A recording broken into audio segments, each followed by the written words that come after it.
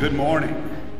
It is good to be here with you this morning. I bring you greetings from Washington, D.C. We're trying to keep them at bay so that you can continue to preach and teach the good news of the gospel without freedom, with freedom, without coercion, and without fear. And what a great text we have for today on this Father's Day. I'll read it again from 2 Corinthians. It is written, I believed, therefore I've spoken. With that same spirit of faith we also believe, and we therefore speak, because we know the one who raised the Lord Jesus from the dead will also raise us with Jesus and present us with you in his presence. Christ is risen. He is risen indeed. Hallelujah. And as I said, I bring you greetings. First of all, thank you, Pastor Blonsky, for inviting me to be here again with you. What a wonderful meal we had with so many last night. But in the middle of all the stuff that you see on television, in the middle of all the things that are going on, I bring you good news. And the good news is God is at work. God is always at work to preserve this world, sinful as it is, and also to save it. And that's why you gather, because you know that message. And you bring that message to the very world in which we live. Again, there's so many things we could have preached this morning, that gospel lesson. And I just thought about where Jesus says, we're going to go to the other side. There's going to be a storm, and that storm's going to hit in the middle of the journey, but we will go to the other side. Another great message. Our God is always at work to preserve and to save. And that's why I love this text, because when I read this text, it basically is telling me that we can live our Christian life in full view of what is going on in this world. In fact, when the world gets even more dark, the light of Christ in and about with his people shines even more brightly. So this is one of those kinds of texts. You can live the Christian life even in spite of yourself, even in the face of whatever challenges you're facing today, because Christ is your love, like we just sang, and Christ is your life, and Christ will not let his people down. So we get to live this life no matter what the times in which we live. And the times, they are very interesting right now. This is a bit of a joke, but it kind of reminded me of the times we're in. A woman she was a teacher. She was trying to actually get her kids to really understand geography. So she thought she'd have like a competition. So she said, kids, I'm going to ask you some questions, and whoever gets the answers right, there'll be some special gifts for you or some special privileges for you today. And so she said, first question, she said, which state has the most cows? And the kids were trying to remember their geography lesson. One boy raises his hand, Texas, you're right. You're going to get that special gift. And then she said, how about this one? Which state has the most sheep? And one of the little girls was thinking really hard, and she just blurted out, Montana, you're right. And then finally she said, which state has the most turkeys? And nobody could understand. They were just, what state, what state, what state? And finally, one little boy said, Washington, D.C. You're right! No, I only say that just as a joke because, we're in a time right now where, wouldn't you like to see leaders of virtue? Wouldn't you like to see leaders of commitment and conviction for the things that really are true, that really matter? That's why I think this text is so great for Father's Day, because fathers, we need you now more than ever. We need men of conviction, men of confession, men who will stick by their families, men who will stick by their church, men who will defend, men who will do those kinds of things. We need leaders like that. Where are they today? Amidst the issues of global despair, loss of hope, the never-ending wave of bad news in the middle of COVID, all those things, they seem to be leading us always down the wrong path.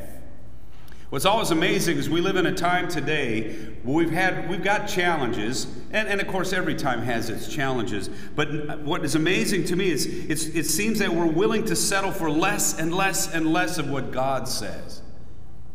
And we're even more confident that we don't need him. Google. I'm not anti-Google.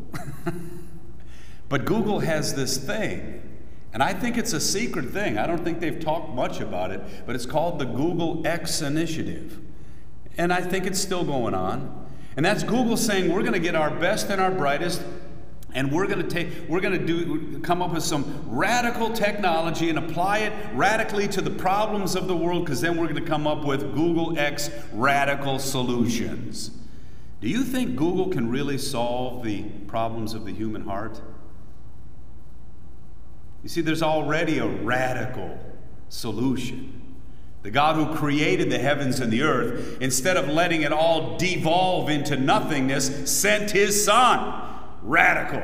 He left his heaven. Radical. He became born of a virgin. Radical. He became born in a manger. Radical. He lived our life. He died our death. And he gives us his eternal life as a gift. Radical. And then even more radically, he actually chooses people like us. People who are just as broken, just as sinful, just as in need as everybody else. And he chooses us, gathers us, and says, "You're mine. Now go tell everybody about who I am for you and for them." Radical indeed. There's already a solution. And that's the whole point. This text, if we take it seriously, it's never been about us. It's not about who we are. It's about who this God is. I had somebody say, with technology, they were talking about, it can save us, it can solve all of our problems. And someone said, "Man, do you know what Mussolini, Stalin, and Mao could have done with Facebook?" I think that I'm scared more about what sinful people can do with the technology, not about what, the best of our abilities. No, this has never been about us. We're living in times of a cancel culture, deplatforming, people controlling ideas, punishing people for thinking freely, and especially punishing people for thinking about the God who gives them freedom that the world cannot take away. I just saw that the IRS canceled this one Christian 501c3. And you know why? Because they said that their principles aligned too much with one party or not. That's their qualification now of whether you get to be a public entity. I'm a little bit worried about my 501c3 status. Because we talk about these principles. I don't care if the Democratic Party puts it on their platform, we'll stand with them. If the Republican Party puts it on their platform, we'll stand with them. We stand with God first. And the world will never be able to take that away. So the only thing, if we're talking about us today, the only thing we can talk about is our need. But this text talks about not just our need, but God's ample provision for our need over and over again, even unto eternity. If we believe in God, then we must speak of him. We must act in obedience to him. We get to serve others in his name and watch what he can do with them. Nothing else, and surely nothing less. So just a few ideas this morning, just a few things to think about. The first one is this: faith says it's time to speak. Faith says it's time to speak. So faith alone is what motivates us. Faith in the God of heaven and earth. Faith in the God who sent his Son. Faith alone motivates, not some personal success story of some self-help guru. That's not who motivates us, and not the bodacious promises of modern political nobodies. We do not put our faith in politicians. Not even in the piety of the very people gathered here. Even as a church, even as we strive to do what God wants us to do, that's not what motivates us. What motivates us is faith in Christ and all that he is and all that he has done for us. Faith in him changes everything. It makes whatever I face today something I know I can face. It makes whatever successes I have today something I can celebrate. Whatever God gives me, whatever gifts I have, he gives me provision so I have something to share, something to give, so that we can love one another as God in Christ loves you. That's why you come to church. You want to be resourced. You want your faith to be resourced in him. I know that I asked this a lot of times. I said, aren't you glad that Christmas comes every year? I can't wait for it.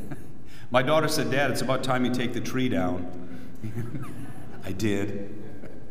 Aren't you amazed at Advent and Lent, where when the world is celebrating one way, you're getting ready for another thing? Aren't you glad about finally seeing that this God who came in Christ actually came for a reason? He came for you. And then aren't you scared to death when he's hanging on a cross? And then aren't you overjoyed and overawed when he is risen indeed? Revel in that. Let that be the thing that resources you. The church, you and me, we can't do anything for Jesus. We can't do anything for ourselves. We can't do anything for the community. We can't do anything unless we are overawed by our Savior. Faith says it's time to speak. But faith says about this time, it says it's time to what? To speak. It's time to say something. It's time to act. It's time to be his people so that we can be useful in his hands. It's time to continue to have that conversation with that person that you've been conversing about. Keep the conversation going. It's time to engage our neighbor as a blessing, to engage them the way God wants us to do. It's time to push back on some of the issues that are plaguing our community and say, no more of this, because we actually love our neighbors. We're not just trying to protect ourselves by being faithful to God. We're actually trying to bless even those who might be our enemies politically. We want to be that non-anxious presence in the middle of the chaos who says, no, we have something to speak. It's not what we're saying, it's what he says. It's what he has done, and it's what he wants us to share with you. See, he's the one who comes all the way. In the middle of our pains, in the middle of our loneliness, in the middle of our struggles, he comes all the way to bless. And that same Lord who came all the way 2,000 years ago, went all the way to the cross when you didn't deserve it, and came all the way through death so you could have his life, that same Lord still comes all the way to you today. Through words and water and bread and wine, so you know he did it just for you. That's why I love the sacrament. That's why I love the Lutheran Church, especially because when you come to this sacrament, you're not doing anything for Jesus. Jesus is coming all the way for you. And so you can go out into the world in which you are living, knowing that Christ is with you, and he won't let you down. Take and eat. The Lord is good.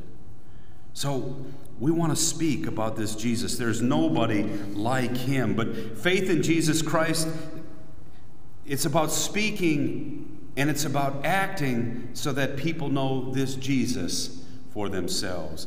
You know, one of the things that I'm beginning to realize is that my work in Washington, basically it's to fight for your liberties, your temporal liberties.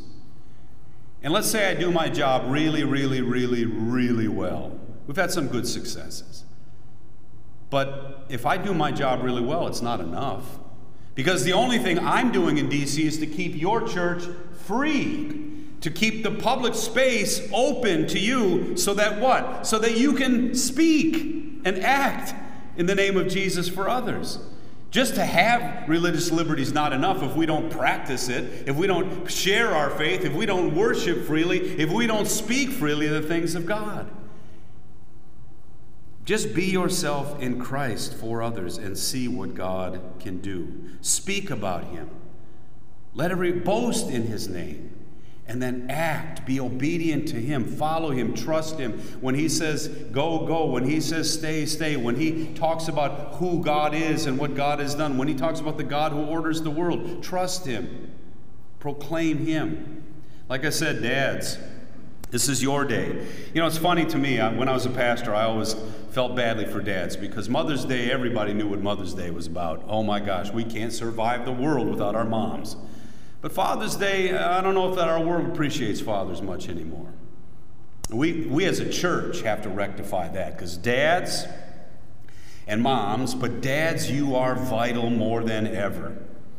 As I said before, it's time to speak and act. And one of the main things you are as fathers is you're the spiritual leaders of your house. You're the first person who's supposed to speak this to your kids. You're supposed to speak this to your wife. You're supposed to be the ones that bring the family to church. Again, here's the statistics. If dad comes to church, the whole family comes to church. That's the data. If dads stick in the home, that home is blessed. That's the data. That's the sociological, psychological data. Now, we know it's biblically true. But you tell, if dads are in the home, and those dads today who are doing this, God bless you, we need you now more than ever. We need people in their vocations to speak and to act the way that Jesus calls us to, and then watch Jesus bless you, bless those you love, and even bless those all around. It's time to speak. And that speaking is more than just words. It's time to act. Therefore, it is written, I believed. Therefore, I have spoken with that same spirit of faith. I also believe and speak. And finally, faith says about this speaking, it's time. It's time. You know, you were made for a time just like this. I think sometimes the church is too fearful. COVID was a big challenge to us. We had to figure out how to speak, even when our governors were telling us you don't have the right to even gather. We can't let them muzzle. We can't let them muzzle the Word of God. And what I mean by that, I don't mean that we should have protested and come to church in spite of. But I mean in freedom, you should have made the decisions as to how to serve your neighbors. In freedom, you should have made the decisions how to worship God, because God is the one who can solve our problems. In fact, my biggest issue during COVID was defending the church as a primary institution in the country. They were trying to tell us that the church is non-essential. Can you imagine? The First Amendment says the church is the most important entity in the culture. For wherever there's religious liberty, freedom for everyone follows. That's why they said there is freedom of speech, freedom of religion, and freedom of religious assembly, because they want you not only to be able to have religious liberty, they want you to be able to act on it, because people who are motivated by God actually seem to love others too. That's what the founding fathers actually said. And during this COVID, we were told by governors, we were told by even some politicians, well, the church is not that important. You need doctors, you need nurses, but you don't need pastors? Baloney. I said it this way. I said, if my father got COVID, he didn't, by the way, but if my father got it, and he was one of those first people they put in the hospital and put on the ventilator, the last word that I didn't want my father to hear was some secular doctor saying, turn the machine off, we can't do anything else for him. Now, if that doctor can go in there with a mask on, and the nurse can go in there with gloves and a mask on, pastors can go in there, or Christian brothers and sisters can go in there and say, no, no, no, no, we have one more word to say. We're going to say Jesus loves you and Jesus has you. Take and eat, if we can even give him the communion, because Jesus is going to hold on to you right through death, Dad, right through death, Mom, right through death. And that's the last word I want to hear before I see Jesus face to face. Do you understand what I'm talking about? You're an essential organization. You're an essential voice. Don't ever let anyone classify you otherwise. Now, that doesn't mean we had to, if you didn't worship or if you went online for a while, in Christian freedom you make those choices, but as an essential organization. And that's exactly what Jesus says. So he wants you to speak. He wants you to act, because now is the time. When you speak God's word, when you speak of God's moral ordering of the world, when you speak of God's 10 commandments, and when you speak of God's grace, you actually offset some of the decay of this world. It can get much worse. But that's not our primary role, but that is a role. We've got to be about the cultural issues of the day. But ultimately, we speak God's good news of the gospel that calls us to life now and forever. Speak this kind of word. When Jesus says, because I live, you will live also. Speak that word. When Jesus says, if I live in you, you can do all things. Speak that word. Speak the word of God that says he is with you always. We will get to the other side. That whatever problem you're facing, you will get through it. Your life, even though it appears temporary, it is eternal. And your successes and your efforts, they're never in vain in Christ. So it is written. It's time to speak. And we're motivated by faith to do just that. Can you imagine what God can do in the lives of people like that? Can you imagine what God can do through the lives of people like that? I can. They're sitting right here. We call them St. Matthews. In the name of the Father, and of the Son, and of the Holy Spirit, God richly bless you.